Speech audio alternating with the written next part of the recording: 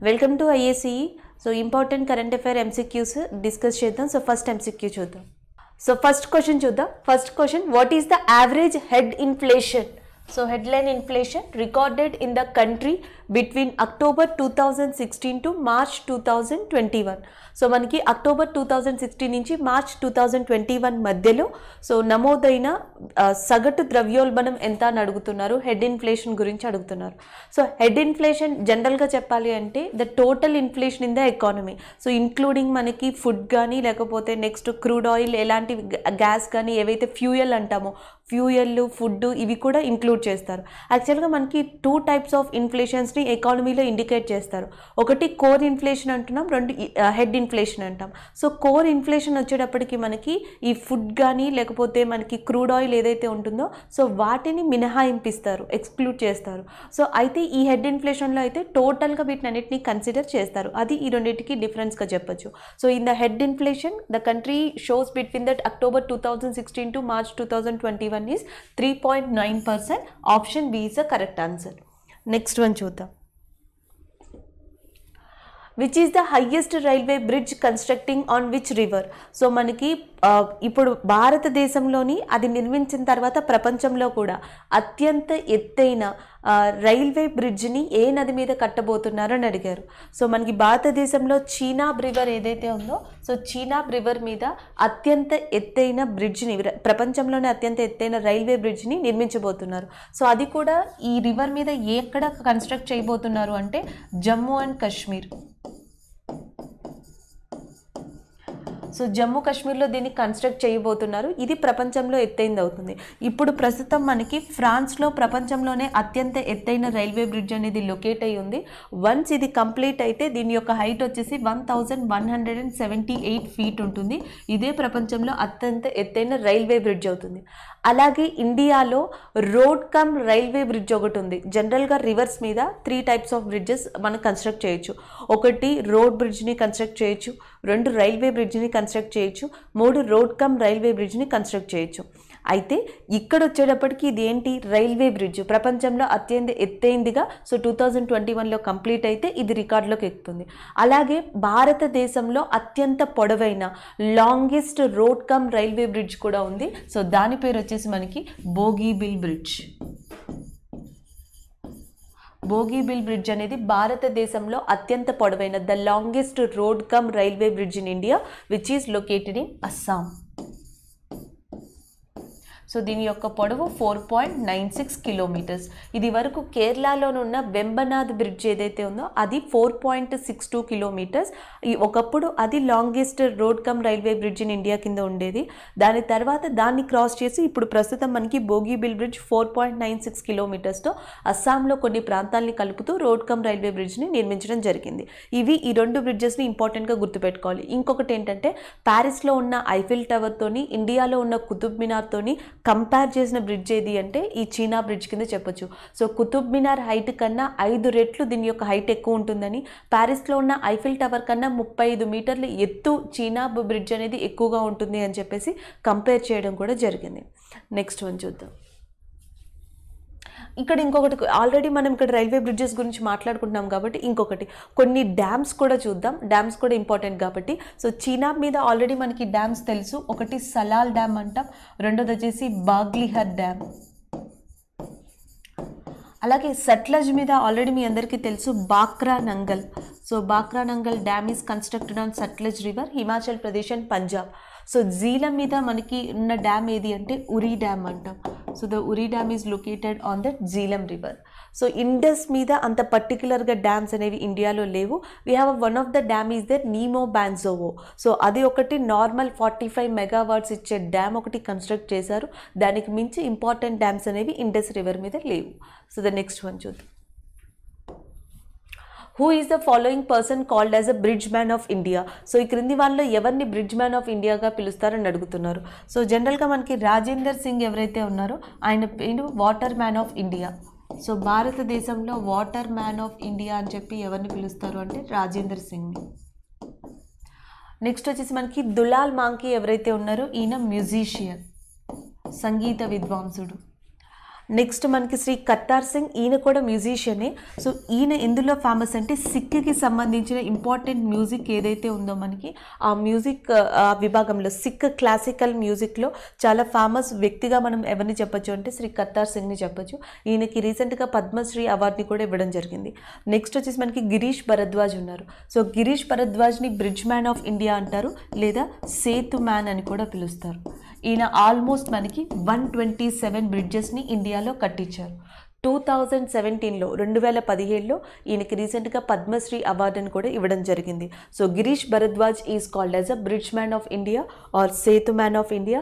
ఈ constructed nearly 127 bridges. And ఇంకొకటి అంటే ఈయన కన్స్ట్రక్ట్ చేయడం అంటే ఆ 127 బ్రిడ్జెస్ని కన్స్ట్రక్ట్ చేయడానికి డైరెక్ట్గాను ఇండైరెక్ట్గాను ఈయన రీజన్ అనమాట. ఇంకొక ఇంపార్టెంట్ థింగ్గా మనం గుర్తుపెట్టుకోవాల్సింది ఏంటంటే ఈయన ఏ ప్రాంతానికి చెందిన వాళ్ళు అడిగే ఛాన్సెస్ కూడా ఉంటుంది. ఈయన ఏ ప్రాంతానికి చెందిన వాళ్ళు అంటే మ్యాంగళూరు ప్రాంతానికి చెందినవారు. He belongs to that area which is called as a Mangalore, and he constructed 127 bridges. So the next one, 6th April is celebrated as a which day? So 6th April ని ఏ డే కింద celebrate చేసుకుంటారు అని అడిగారు. So ఇక్కడ వచ్చేటప్పటికి first one international day for the eradication of poverty. పేదరిక నిర్మూలన ఏదైతే ఉందో దాన్ని నిర్మూలించడానికి ఎప్పుడు సెలబ్రేట్ చేసుకుంటారు అంటే మనకి 17th October. So 17th Octoberన we are celebrated international day for the education poverty. So next చూసేటప్పటికి ఇంటర్నేషనల్ హ్యూమన్ సోలిడిటరీ డే అని ఉంది. అంటే అంతర్జాతీయ మానవ సాంఘిక భావ దినోత్సవం మీనింగ్ వస్తుంది. సో ఈ ఇంటర్నేషనల్ హ్యూమన్ సోలిడిటరీ డేని సెలబ్రేట్ చేసుకోవాలని నిర్ణయించింది ఏది అంటే యుఎన్ యొక్క అనుబంధితం ఏదైతే ఉందో యుఎన్ జనరల్ అసెంబ్లీ అవి నిర్ణయించాయి. అందుకని ఎవ్రీ ఇయర్ కూడా మనకి డిసెంబర్ 20th ఇంటర్నేషనల్ హ్యూమన్ సోలిడిటరీ డేని సెలబ్రేట్ చేస్తారు. సో నెక్స్ట్ వచ్చేసి మనకి ఇంటర్నేషనల్ డే ఆఫ్ పీస్ అని ఉంది. సో ఇంటర్నేషనల్ డే ఆఫ్ పీస్ని మనకి 21st September every year will be celebrated. లాస్ట్లోనే international day of sport for development and piece ఏదైతే ఉందో అది 6th April. సో మీకోసం ఇంకొకసారి డిస్కస్ చేద్దాం. 1st April ఏదైతే ఉందో ఉత్కల్ దివాస్. 2nd April వచ్చేసి world autism day. April 3rd అనేది ఏది లేదు. April 4th వచ్చేటప్పటికి మనకి international day for the conscience. April 5th national maritime day. April 6th వచ్చేటప్పటికి international day of sport for development and piece. ఇది April 1st నుంచి 6th వరకు ఉన్న ఇంపార్టెంట్ డేస్. నెక్స్ట్ వన్ చూద్దాం. NASA scientist find x ray emissions from the which planet. ఇటీవల NASA శాస్త్రవేత్తలు ఏ గ్రహం నుండి ఎక్స్రే ఉద్గారాల్ని కనుగొన్నారు. ఈ విషయం ఈ కరెంట్ అఫైర్ జరగకముందర ఆల్రెడీ మనకి ఏం తెలుసు అంటే జూపిటర్ కానీ లేకపోతే సాటర్న్ కానీ అంటే బృహస్పతి లేదా శని గ్రహాలు ఏవైతే ఉన్నాయో అవి ఆల్రెడీ ఎక్స్రేస్ని స్కాటర్ చేస్తాయనే విషయం మనకి తెలుసు. అయితే చంద్రయాన్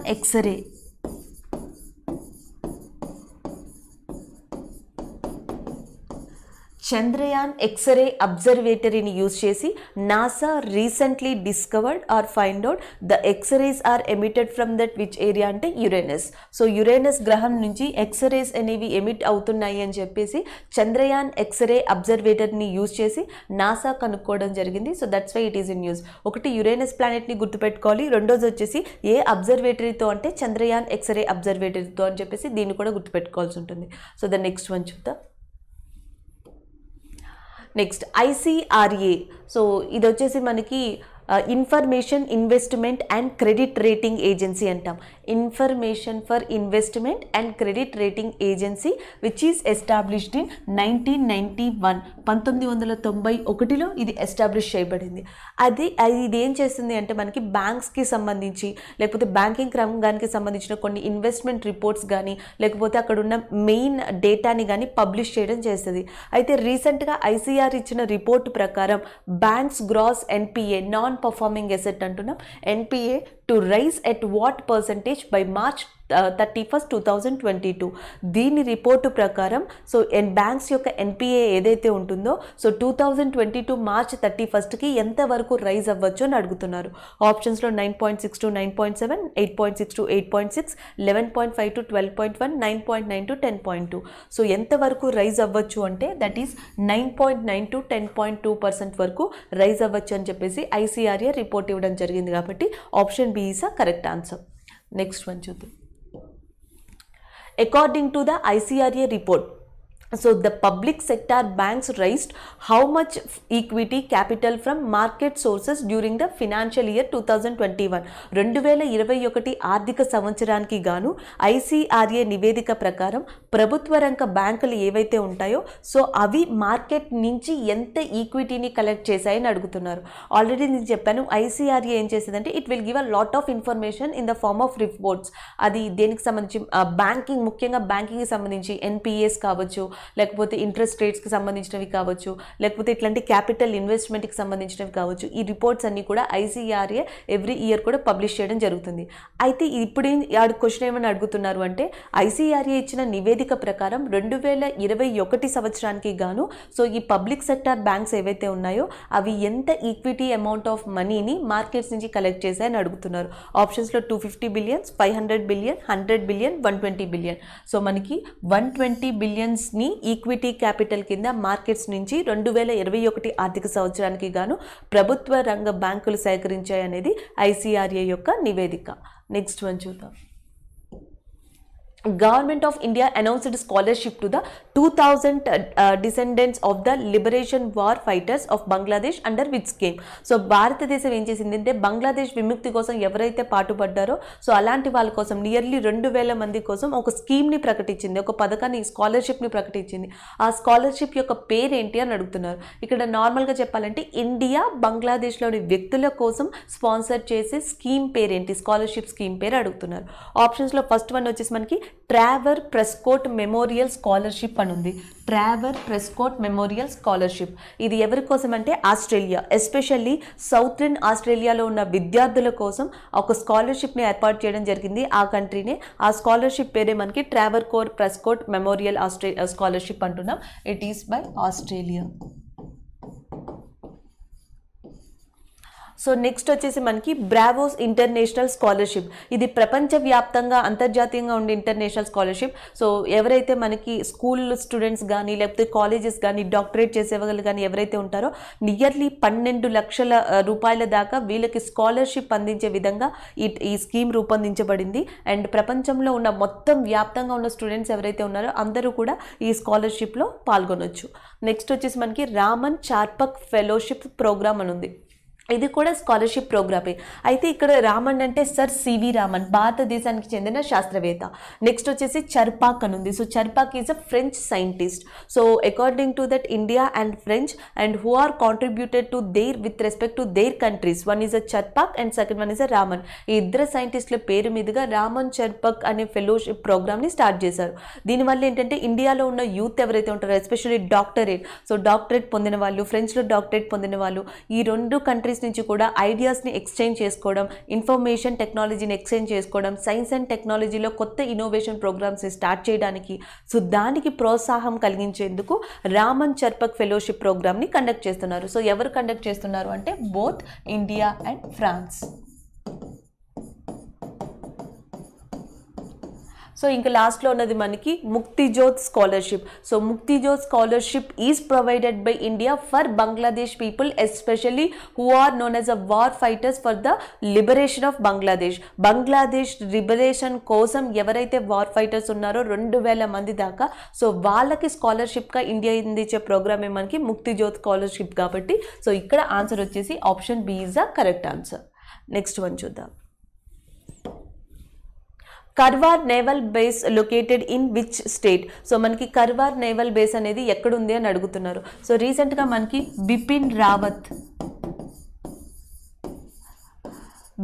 రావత్ ఈ కర్వార్ ఏదైతే ఉందో ఆ నేవల్ బేస్ని విజిట్ చేయడం జరిగింది. సో అందుకని ఇది న్యూస్లో ఉంది. యాక్చువల్గా ఈ కర్వార్ నేవల్ బేస్ని ఒక ప్రాజెక్ట్, ఒక ఆపరేషన్ పేరుతో phase 1 కంప్లీట్ చేశారు. ఆపరేషన్ పేరు వచ్చేసి operation Seabird. So operation Seabird అనే పేరుతో Karwal naval బేస్ని so Indian army నిర్మించడం జరిగింది. అది కూడా ఏ స్టేట్లో అంటే కర్ణాటకలో. It is developed in Karnataka area. అయితే రీసెంట్గా ఈయన విజిట్ చేయడం వల్ల ఈ నేవల్ బేస్ అనేది మనకి న్యూస్లోకి రావడం జరిగింది. ఇంకొక ఇంపార్టెంట్ ఏంటంటే ఈ స్టేషన్లోనే మనకి ఇండియాలో వన్ ఆఫ్ ద ఇంపార్టెంట్ అయిన INS కదంబ ఐఎన్ఎస్ కదంబా సబ్మరైన్ కూడా ఈ ఏరియాలోనే లొకేట్ అయ్యి ఉంది. సో ఇది మనకి సంబంధించి కర్వార్ నేవల్ బేస్కి సంబంధించిన ఇన్ఫర్మేషన్. అంటే మీరు ఇక్కడ గుర్తుపెట్టుకోవాల్సింది ఒకటి, బిపిన్ రావత్ నేమ్ని గుర్తుపెట్టుకోవాలి. ఐఎన్ఎస్ కదంబా అనేది ఎక్కడుందంటే మనకి that is in that Karnataka area, that is in కర్వార్ naval basin. యాక్చువల్గా మనకి అరేబియన్ సముద్రం ఏదైతే ఉందో అక్కడ నెంబర్ ఆఫ్ ఐఎన్ఎస్ సబ్మరైన్స్ ఉన్నాయి. ఒకటి వచ్చేసి ఐఎన్ఎస్ కల్వరీ సబ్మరైన్ అక్కడే ఉంది, and as well as INS Kadamba submarine. ఈ రెండు కూడా అరేబియన్ సముద్రం వైపే ఉన్నాయని చెప్పేసి మనం గుర్తుపెట్టుకోవాలి. నెక్స్ట్ వన్,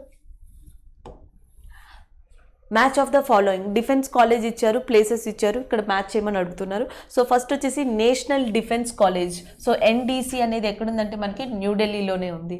సో నెక్స్ట్ వచ్చేసి military institute of technology. So military institute of technology అనేది వచ్చేసి మనకి పూణేలోనే ఉంది. సో నెక్స్ట్ వచ్చేసి defence service staff college. So defence service staff college వచ్చేసి తమిళనాడులో ఉంది. తమిళనాడులో ఎస్పెషల్లీ ఎక్కడంటే మనకి విల్లింగ్టన్లో ఉంది. నెక్స్ట్ వచ్చేసి national defence academy. National defence academy is located in కత్కవాస్లా అనే ప్రాంతం మనకి మహారాష్ట్రలో ఉంది. So option D is correct answer. అంటే ఏబిసిడి అనేది ఇక్కడ కరెక్ట్ కాబట్టి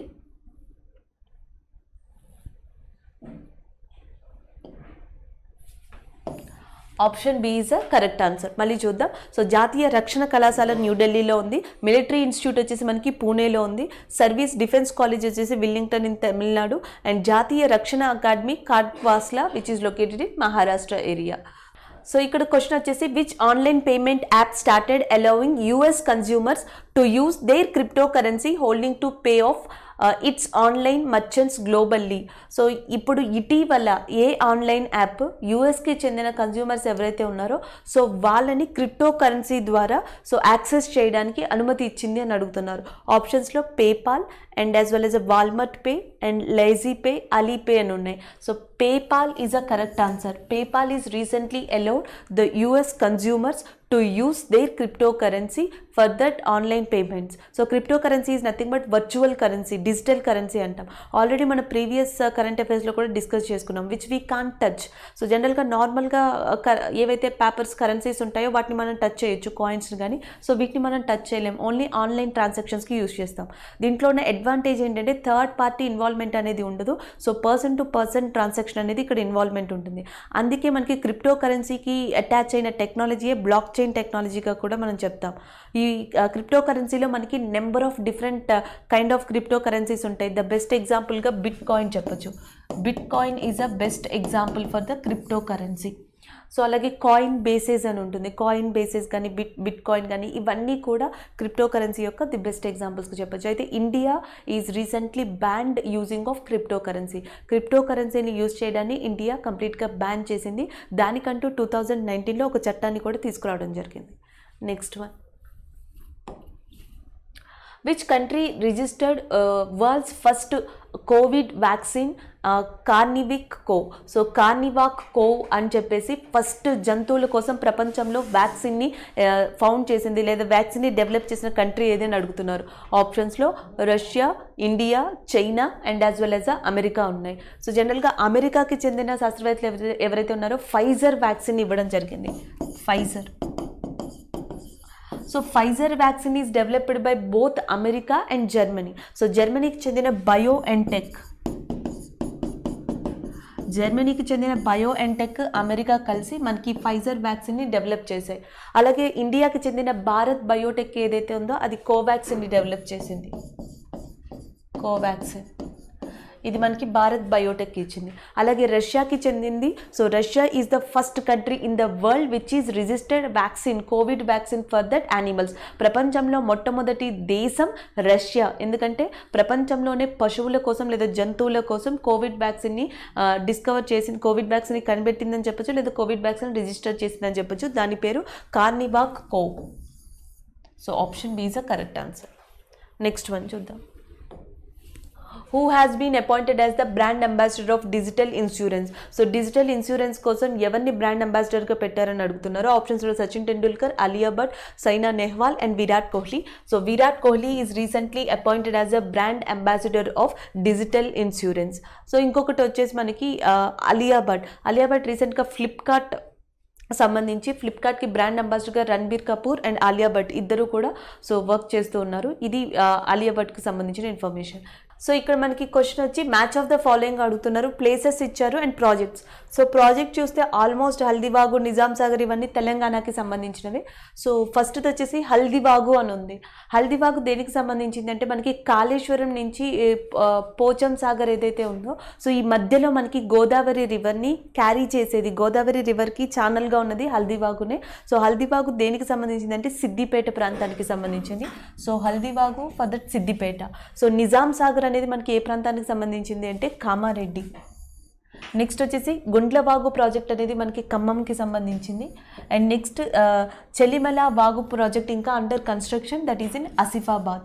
సో ఫస్ట్ వచ్చేసి మనకి హల్దీవాగు సిద్దిపేట, నెక్స్ట్ నిజాం సాగర్ వచ్చేసి Kamareddy area, next Gundlavagu project వచ్చేసి ఖమ్మం, నెక్స్ట్ చెలిమల వాగు ప్రాజెక్ట్ వచ్చేసి చెలిమల వాగు ప్రాజెక్ట్ వచ్చేసి Asifabad. So ACDB is a correct answer.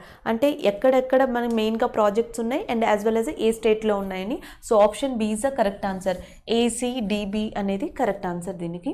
So ఇక్కడ క్వశ్చన్ వచ్చి which one of the following countries is not a member of north Atlantic treaty organisation? NATO.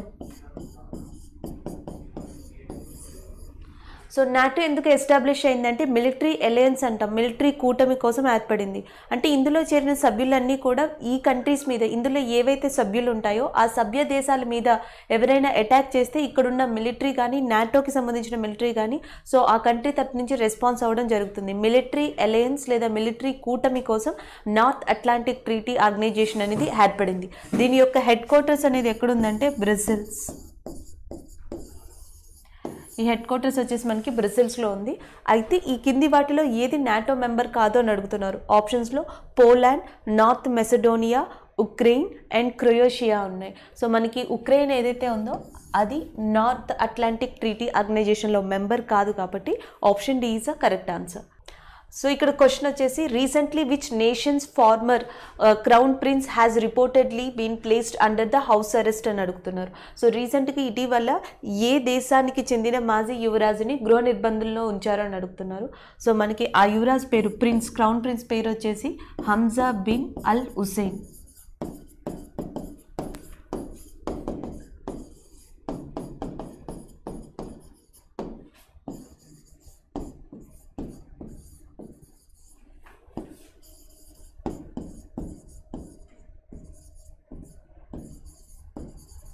Hamza bin Al Hussain crown prince of Jordan.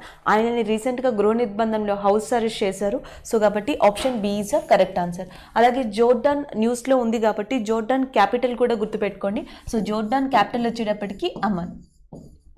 So Aman is the capital of Jordan and Jordan crown prince అయిన మనకి Hamza bin అల్ హుసేన్ ఎవరైతే ఉన్నారో ఆయనని house arrest చేయడం జరిగింది. Next one, India's first super computer పరం developed by which scientific institution? మనకి national super computing machine scheme అని చెప్పేసి 2015లో దాన్ని ఎస్టాబ్లిష్ చేయడం జరిగింది. దాని తర్వాత ఇండియాలో ఆ సూపర్ కంప్యూటింగ్ అనేది అందరికీ అందాలి అండ్ చాలా ప్రోగ్రామ్స్ని టెక్నాలజీని డెవలప్ చేయాలి అని చెప్పి సో సూపర్ కంప్యూటర్స్ని డెవలప్ చేయడం స్టార్ట్ చేశారు. అలాగా భారతదేశంలో ఫస్ట్ సూపర్ కంప్యూటర్గా డెవలప్ చేసింది ఏది అంటే పరం శివాయ్. ఈ పరం శివాయ్ని డెవలప్ చేసింది ఎవరో అని అడుగుతున్నారు. ఆప్షన్స్లో Tata institute of fundamental research, defence research and development organisation, centre for development of advanced computing, Bharat dynamic limits ఉన్నాయి. So centre for development advanced computing ఏదైతే ఉందో so that is developed the పరం. ద ఫస్ట్ సూపర్ కంప్యూటర్ పరం Shivay was developed. So ఇది ప్రస్తుతం ఎక్కడ establish చేయబడింది అంటే IIT Varanasi. So IIT BHU ఏదైతే వారణాసిలో ఉందో సో దాంట్లో దీన్ని ఎస్టాబ్లిష్ చేయడం జరిగింది. నెక్స్ట్ వన్ చూద్దాం. Who is the second Telugu chief justice of the supreme court of India? ఇప్పుడు రీసెంట్గా మనకి 47th CJI ఆల్రెడీ వర్క్ చేస్తున్నారు శరద్ అరవింద్ బొబ్డే. సో శరద్ అరవింద్ బొబ్డే భారతదేశ 47వ ప్రధాన న్యాయమూర్తిగా వర్క్ చేస్తున్నారు. ఈయన యొక్క గడువు అనేది, ఈయన యొక్క పదవీ కాలం అనేది ఇప్పుడు రీసెంట్గా ముగియనుంది. సో April 24th 2021 ఈ నెల 24th నుంచి so 48th chief justice of India కింద నూతలపాటి వెంకటరమణ అనే పర్సన్ మనకి చీఫ్ జస్టిస్ ఆఫ్ ఇండియా కింద కాబోతున్నారు. సో నూతలపాటి వెంకటరమణ, ఎన్వి రమణ అంటాం, 48th chief justice of India. అయితే ఈయన తెలుగు, ఆయన ఆంధ్రప్రదేశ్కి సంబంధించిన వ్యక్తి. ఇలా ఆంధ్రప్రదేశ్కి సంబంధించి ఇప్పటికీ 2 వ్యక్తులు చీఫ్ జస్టిస్ ఆఫ్ ఇండియాగా వర్క్ చేసి ఉన్నారు. ఆల్రెడీ ఫస్ట్ పర్సన్ వర్క్ చేసి ఉన్నారు, ఇంకొక పర్సన్ వచ్చేసి మనకి N V Ramana. So cocoa Subbarao ఎవరైతే ఉన్నారో ఈయన ఆంధ్రప్రదేశ్కి సంబంధించి ఆంధ్రప్రదేశ్ ప్రాంతం నుంచి లేదా ఫస్ట్ తెలుగు వ్యక్తి చీఫ్ జస్టిస్ ఆఫ్ ఇండియాగా పనిచేసిన వాళ్ళలో. ఇది ఇక్కడ మనకి ఇన్ఫర్మేషన్. అయితే భారతదేశంలోనే స్వతంత్రం వచ్చిన తర్వాత first chief justice of ఇండియాగా work చేసిన వ్యక్తి ఎవరు అంటే హెచ్జే కానియా. అదే అంతకు ముందర అయితే ఎల్జిమ్ ఇంపే. So before independence Elzim Impe, after independence first chief justice of India H.J. Kania, present chief justice of India 47th chief justice of India Sharad Arvind Bomre, 48th chief justice of India N V Ramana. ఇద్దరున్నారు తెలుగు వాళ్ళు. First ఆయన cocoa Subbarao and second ఆయన N V Ramana, Nuthalapati Venkataramana. And 46th chief justice of India Ranjan Gogoi. So the next one, completion of a phase 2 of national super computing mission by which year? So already నేను చెప్పాను, national super computing machine అనేది ఇండియాలో యాక్చువల్గా ఈ super computing ఏదైతే ఉందో normal computers కన్నా దీని యొక్క వర్కింగ్ కానీ ప్రాసెస్ కానీ చాలా ఎక్కువ. సో జనరల్గా మనకి పాయింట్ టు పాయింట్ ప్రాసెసింగ్ అనేది ఉంటుంది నార్మల్ కంప్యూటర్ సిస్టమ్స్లో. సో దీంట్లో ఏంటంటే నెంబర్ ఆఫ్ అంటే కొన్ని వేల లక్షల పాయింట్స్ని ఒకేసారి ప్రాసెస్ చేసి అవుట్పుట్ ఇవ్వడం అనేది నేషనల్ సూపర్ కంప్యూటింగ్ మిషన్ యొక్క మెయిన్ ప్రత్యేకత అని చెప్పొచ్చు. దీంట్లో టాప్ కంట్రీ ఇలాంటి టెక్నాలజీని డెవలప్ చేసిన దాంట్లో టాప్ కంట్రీగా ఉన్నది యుఎస్ఏ, దాని తర్వాత China. యుఎస్ఏలో already we have one of the best super computer that is a summit. దీని యొక్క ఇంటర్నల్ మెమరీనే మనకి ఆల్మోస్ట్ 25 crores GB దాకా ఉంటుంది. సో ఇలాంటి డిఫరెంట్ ఫ్యూచర్స్తో మనకి సమిట్ అనే ఒక సూపర్ కంప్యూటర్ని తయారు చేయడం జరిగింది యుఎస్ఏ. అలా ఇన్స్పిరేషన్తో ఇండియా కూడా నేషనల్ సూపర్ కంప్యూటింగ్ మిషన్ పెట్టి పరం శివాయ్ అనే దాన్ని స్టార్ట్ చేసింది. దాని తర్వాత ఇంకొక 2 సూపర్ కంప్యూటర్స్ని ఇండియా ఇంట్రడ్యూస్ చేయబోతుంది. సో దీనికి సంబంధించిన ఈ స్కీమ్కి సంబంధించిన ప్రోగ్రామ్స్ని 3 phases డెవలప్ చేయనున్నారు. అయితే ఇక్కడ phase 2 అనేది ఎప్పుడు కంప్లీట్ అవుతుంది అని అడుగుతున్నారు. సో సెప్టెంబర్ 2021 కల్లా సో phase 2 ఏదైతే ఉందో national super computing machine, so దాని యొక్క ఫేజ్ అనేది కంప్లీట్ అవుతుంది. సో దాని తర్వాత ఏంటంటే ఇంకా ఫాస్ట్గా ఈ ఫేజెస్ ఏంటి అంటే జనరల్గా మనకి నేను ఆల్రెడీ చెప్పాను నెంబర్ ఆఫ్ పాయింట్స్ని ఒక్కసారిగా కంప్యూటింగ్ చేయడం, ప్రాసెస్ చేయడం, డేటాని ఇవ్వడం అనేది దీని యొక్క ప్రత్యేకత. అందుకే దీన్ని ఫ్లాప్స్ అంటాం, floating operational points per second అనేది దీని యొక్క మెయిన్ సిస్టమ్ అనమాట. అయితే ఈ ఫ్లాప్స్ని మనకి టెట్రా ఫ్లాప్స్లో కానీ పెటా ఫ్లాప్స్లో కానీ మెజర్ చేస్తారు. 45 పెటా ఫ్లాప్స్ యూనిట్స్తో వర్క్ చేసే సిస్టమ్స్ని ఈ సెకండ్ ఫేజ్లో అభివృద్ధి చేయనున్నారు. అందుకని సెకండ్ ఫేజ్ ఇంపార్టెంట్.